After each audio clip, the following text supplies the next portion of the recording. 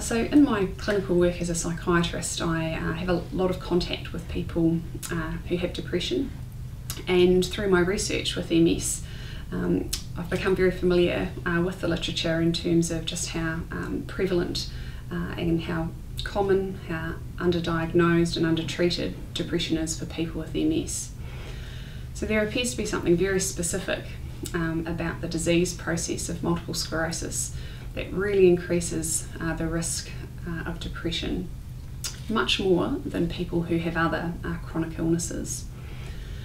So I feel quite passionately about the prevention of depression for people with MS, and also people who do have depression being able to have access to treatment and management of depression. We know that it has a huge impact on quality of life for people with MS, and that it actually has a direct impact as well on the physical illness itself. So a sort of vicious cycle can kind of develop where depression and the physical illness or of MS can feed into each other. So as part of the neuroepidemiology unit, we looked specifically at people's risk of depression, and we were able to gather a lot of data looking at people's lifestyles and what the associations were between modifiable risk factors and depression risk. And what we found is that people who are living a very healthy lifestyle that's in line with the Overcoming MS program had significantly lower risk of depression.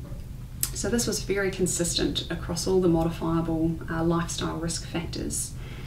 So people who were eating a very healthy diet had a much lower risk of depression. And the same was seen with people who were exercising regularly, people who were supplementing their diet with omega-3, and particularly flaxseed oil was in fact more beneficial and showed statistical significance over fish oil. People who were supplementing with vitamin D also had lower risk of depression. And if you were a non-smoker, you had a lower risk as well. One of the most significant factors was level of social support, and we found that if people had very poor social support and were really isolated, that they certainly had a higher risk of depression.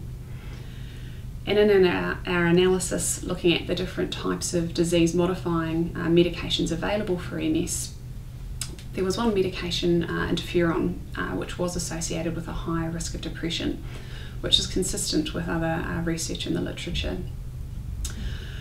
We looked at meditation and found that people who were meditating had a lower risk of depression. And every factor really in the Overcoming MS program, we were pleased to discover was very consistent with what we recommend in terms of overall health outcomes for people with MS, but specifically for reducing depression risk. So this was a fantastic paper that we've been able to publish in BMC Psychiatry. It was chosen as the editor's pick and received a great review from the MS Society in the UK, and it really forms a strong basis for both clinicians and people with MS to be able to modify their lifestyle factors, to be able to reduce their risk of depression. And I'd go one step further than that to say that, along with other literature in the research, that even for people who have depression, there's certainly, I believe, benefit to be had for modifying your lifestyle in line with our findings to be able to manage depression if it's something that's already a problem for people with MS.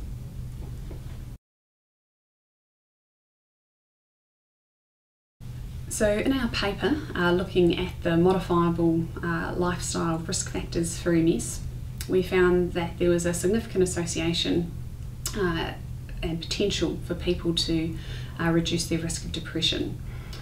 So the potential pathway or biological explanation for how this would work, I think, lies in a number of factors. But specifically, I think the main one relies on the anti-inflammatory effect of modifying your lifestyle in a very healthy way. And there's a lot of emerging research looking at depression as being, in part, an inflammatory disease, which therefore would benefit from modifying your lifestyle in a way that's going to reduce that inflammation. We also know that MS it has an inflammatory component, and so I think there's two sort of pathways in which there's benefits through modifying your lifestyle, given of course the relation between depression and MS as well. So the likes of exercise, vitamin D in particular, meditation and managing stress, a very healthy diet, particularly these factors, I think there's good evidence around the or the anti-inflammatory effect and the benefit that that would therefore have both for reducing depression risk and also through another pathway directly benefiting MS.